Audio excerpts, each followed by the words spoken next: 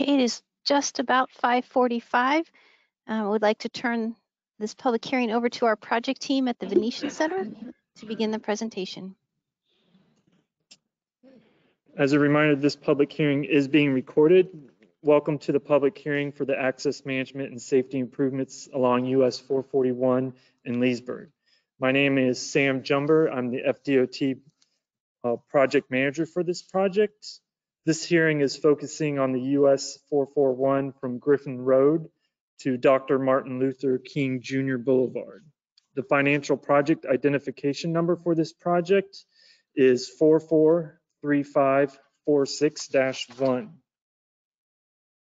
This hearing is being held to give all interested persons the opportunity to understand the US 441 Access Management Design Project and to share their comments with the Florida Department of Transportation.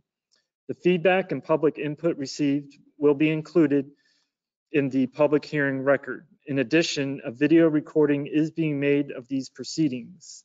The submitted comments, the video, and the handouts will be available for review by October 16th, 2020 on cflroads.com/project/443546-1. From 5:30 p.m. to 5:40 p.m., you had an opportunity to get settled in, whether logging in, calling in, or attending in person.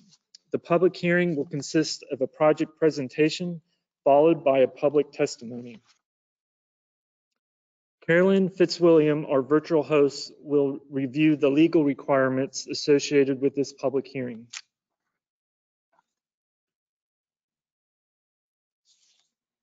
The Florida Department of Transportation has complied with various non-discrimination laws and regulations, including Title VI of the Civil Rights Act and related amendments. The hearing and project are being conducted without regard to race, color, national origin, age, sex, religion, disability, or family status. Persons wishing to express their concerns related to FDOT compliance with Title VI may do so by contacting either Jennifer Smith, the District 5 Title VI coordinator, or Jacqueline Paramore, our statewide District 5 or 6 coordinator. Both can be reached at the contact information shown here. All inquiries or complaints will be handled according to FDOT procedures and in a prompt and courteous manner. The hearing is being held to afford persons the opportunity to express their views relative to the US 441 access management improvements in accordance with related Florida statutes and federal legislation.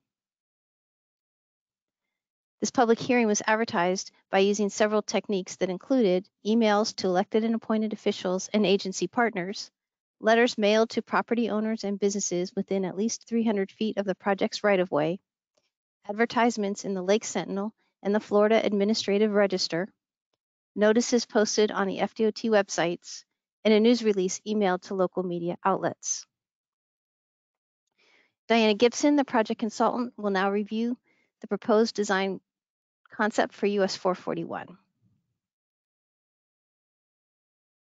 This design project is located within the city of Leesburg in Lake County, Florida, beginning at Griffin Road and ending at Dr. Martin Luther King Jr. Boulevard. Today, US 441 is a 7-lane roadway with 6 travel lanes plus a center 2-way continuous left turn lane. For this stretch of US 441, there are 4 traffic signals, which are located at Griffin Road, the Bells Shopping Center, Pixiola Road, and Dr. Martin Luther King Jr. Boulevard. US 441 also serves as an evacuation route. There are 2 school crossing guards at Griffin Road US 441 intersection for students attending nearby Beverly Shores Elementary School to the east and Carver Middle School to the west. There is 1 school bus stop on US 441 just north of Key Scale Ford. Lake Express Route 1A has 12 bus stops along US 441, 6 northbound and 6 southbound.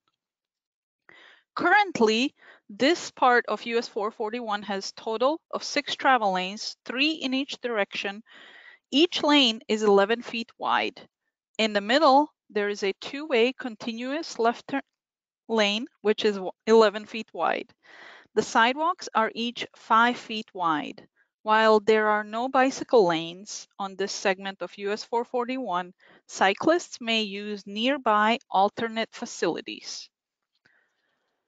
The need for this design project was identified in the Access Management Study completed in June 2018.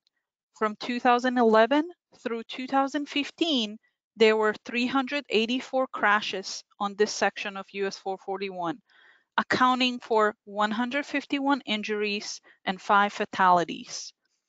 Based on these findings, the study recommended that access management and safety improvements are needed on US 441 by replacing the center two-way continuous left turn lane with a raised median.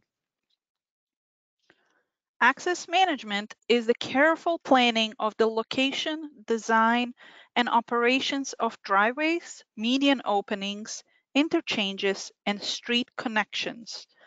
The intent is to separate conflict points by providing a reasonable distance between driveways and between median openings. Conflict points are places where two vehicles could legally cross paths and potentially collide. A key component of access management is to reduce the number of potential conflict points. For example, a four-leg intersection shown on the left has 18 crossing or left turn conflict points. Each conflict point is a location where a crash can occur. A two-way directional median, shown on the right, reduces the crossing conflict points to 4. Spacing of median openings is based on characteristics of the specific roadway. In this case, on US 441, there will be 1,320 feet between full median openings and 660 feet between directional median openings. Let's review the proposed roadway features or typical section for US 441 from Griffin Road to Dr. Martin Luther King Jr. Boulevard. The existing two-way continuous left turn lane in the middle of the roadway is 11 feet wide and will be replaced with a 13-foot raised median. The new median will have full or directional openings. There will continue to be 6 travel lanes. In each direction, the middle and outside lanes will be 11 feet wide as they are today. The inside lanes in each direction will be 10 feet wide. There will continue to be a 5-foot wide sidewalk on each side of the road. Using this new typical section, here are the proposed access and safety changes along US 441. The project begins at the intersection at Griffin Road, which will continue to have a traffic signal. Today, there's a full median opening at Griffin Road, and that will continue to be there. The raised median will begin north of this intersection at Ramshackle Cafe. The directional median opening at the Chevron driveway will allow left turns if you are traveling north of US 441.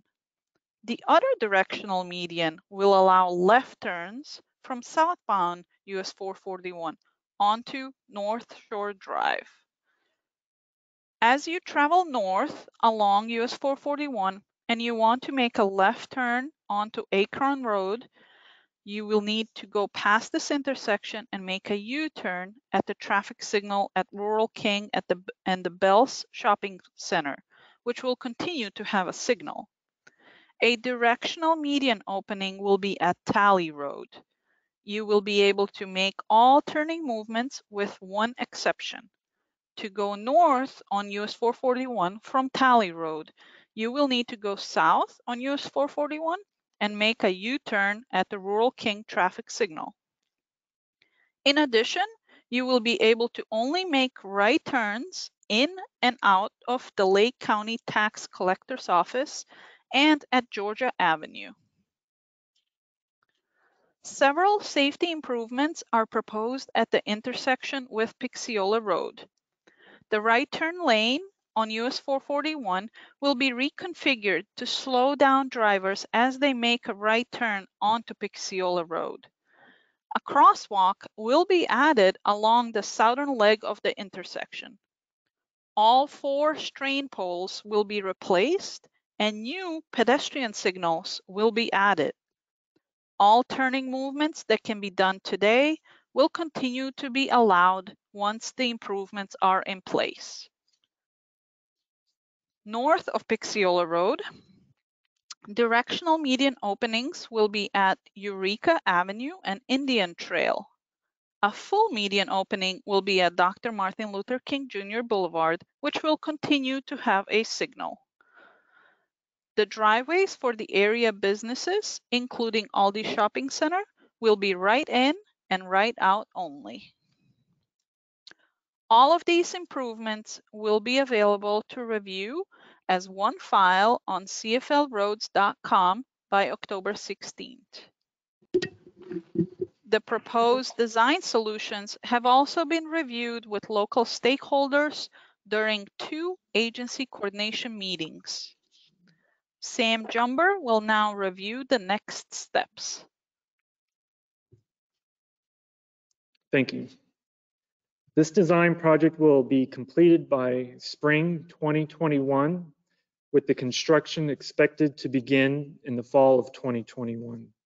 No additional right-of-way will be needed for the proposed improvements. This hearing presentation, along with the comment form and other project files, may be viewed by visiting the project website at cflroads.com/project/443546-1. By October 16th, you'll find a video of this hearing along with PDF formats of the following: the presentation slides and script, only the presentation slides, the public hearing handout, which has a typical section, and the design comment known as the roll plot, and the comment form. If you have any questions or would like more information about this project, you may contact me, Sam Jumber, the FDOT project manager, by phone at 386-943-5244 or by my email at samuel.jumber, JUMBER, @dot.state.fl.us. FDOT values your input, and there are several ways you may share your comments with the project team. Please note that we're here to listen to your comments and questions. We will be responding to all submitted questions and comments in writing after the hearing. If you're attending tonight's hearing online, you may submit a written comment by using the Questions tab on the control panel. The questions box is on the right side of the screen. Just click on the tab and you can type inside the box. Please note that the audience will not be able to see what you have typed in. However, any written comments or questions provided will become part of the public hearing record. If you wish to make a verbal statement, click on the Questions tab and type in your name followed by "I want to speak." When it's your turn to speak, the host will unmute your microphone first, and then you will need to unmute your microphone before you begin to speak. Tonight, if you're participating in person, you may share your comments 2 different ways: by submitting a completed comment form and placing it in the comments box before you leave, or verbally during the public testimony period. If you wish to speak, please be sure to check that box on the sign-in card at your seat and turn it in to the venue host during the break. There are several opportunities for you to share your comments with the project team after the public hearing. You may complete a comment form and mail it, or email it to me, Sam Jumber, and send the email to me, or mail a written statement to me. Also, while visiting the project website, cflroads.com/project/44346-1, you may submit your written comments or questions. FDOT welcomes comments throughout the project. All comments postmarked, emailed by October 27th, 2020 will become part of the official public hearing record for this project. Remember, all comments matter regardless of submitted format. We will now take a short break before we begin the public testimony portion of this hearing. Online participants who would like to speak and have not signed up, please do so by going to the questions tab and type in your name followed by "I want to speak." If you want to make a verbal statement in person, please make that note on the sign-in card at your seat and hand it to a project team member.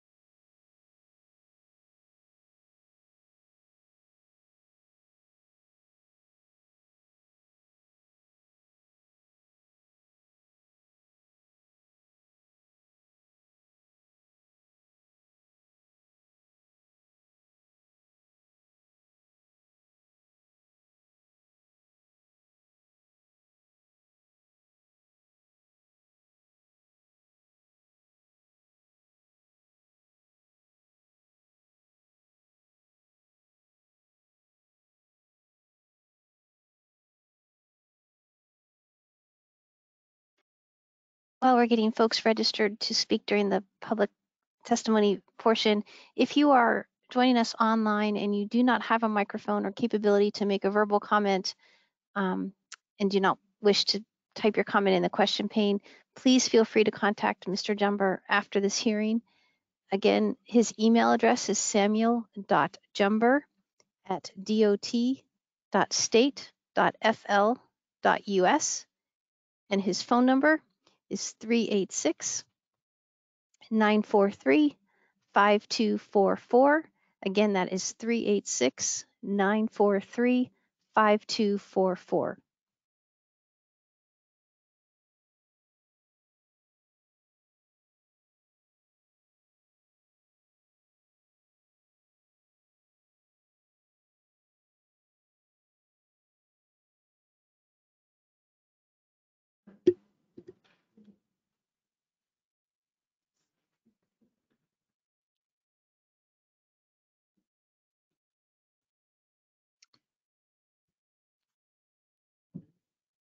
It is now 6:02 p.m.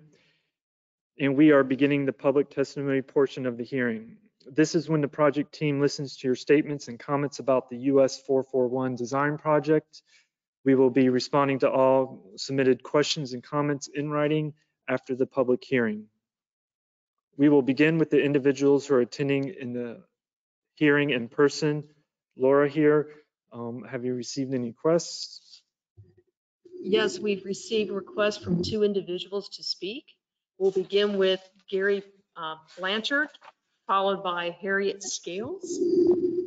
Mr. Blanchard, if you want to come up, and as I call your name, please come to the microphone right here. Before you share your comments, please be sure to state your name and address. And be sure to speak into the microphone so that your comments can be picked up in the video recording. You will have 3 minutes to make your statement. As we follow social distancing guidelines, please wait to approach the microphone until the previous speaker has returned to his seat. Thank you, Mr. Blanchard. Okay, Gary Blanchard, 2010 Alders Pond Road, Fruitland Park, Florida, 34731. More of an educational question, not that I have an axe to grind, just trying to learn. The traffic separator, as you have noted here, that is currently what we see out there today with the yellow ink or paint on the pavement. It's not a raised thing, right? Traffic separator? It's raised. It is raised. Yes. Then you have raised median also. Correct. Yes. Okay. So the accidents that were reported in your statistics, did many of them happen in the existing traffic lanes that are there, the medians that are divided? There is no raised bumps? Do you know? That's something we can provide you a written statement after the hearing and have our individuals look at that. that are familiar with the, crash data. Okay, because my input is simple, that if you don't have the bump, the raised, if you don't have the raised device, and you have the traffic separator, the paint on the pavement, people can pull into those and make turns if it's not causing a lot of accidents, and not spend the money putting in the raised medians and having businesses having more equal access up and down that road. That's just my comment on that. Thank you. Thank you. Thank you, Mr. Blanchard. And now Harriet Scales, if you'd like to share your comments. And please be sure to state your name and address. My name is Harriet Scales, and the address is 1719 Citrus Boulevard, Leesburg, Florida.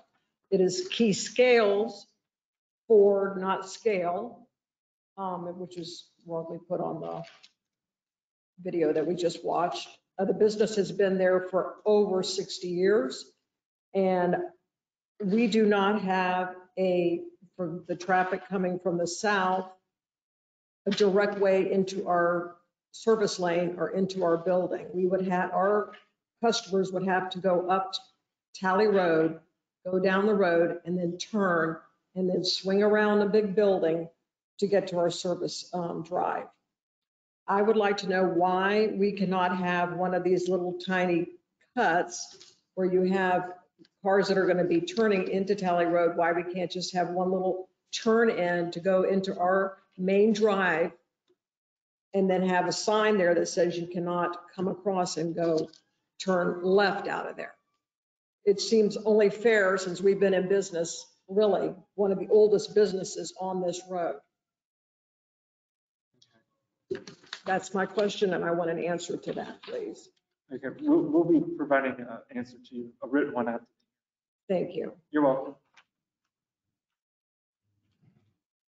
Does anybody else here at the Venetian Center like to speak and make a statement here tonight? Okay. Sam, over to you then. Okay. We will now go to those participating online. Carolyn, have you received any online requests to speak? I have not received any requests to speak at this time. Again, if you are attending online and would like to make a verbal comment, please let me know by typing that into the question pane in your toolbox.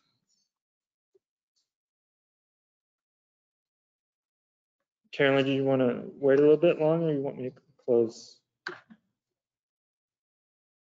I am not seeing anyone that's requesting to speak at this time. Okay. We are now closing the public testimony portion of the public hearing. Thank you for sharing your comments with us. It is now 6:08 p.m. and the US 441 Access Management public hearing is now closed. Thank you and have a good evening.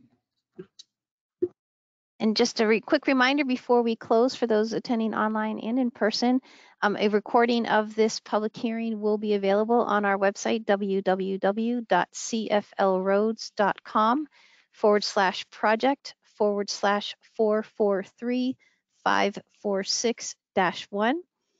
If you would like to send a comment directly to Mr. Jumber, you may call him at 386-943-5244 or email him at samuel.jumber@dot.state.fl.us.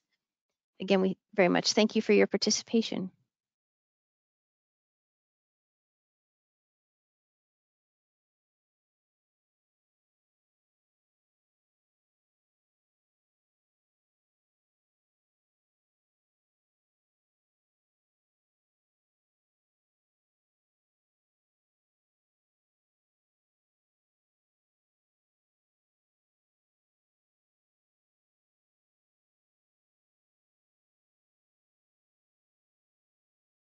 I will leave the webinar up for just a minute or two in case anyone else would like to submit a comment through the question pane.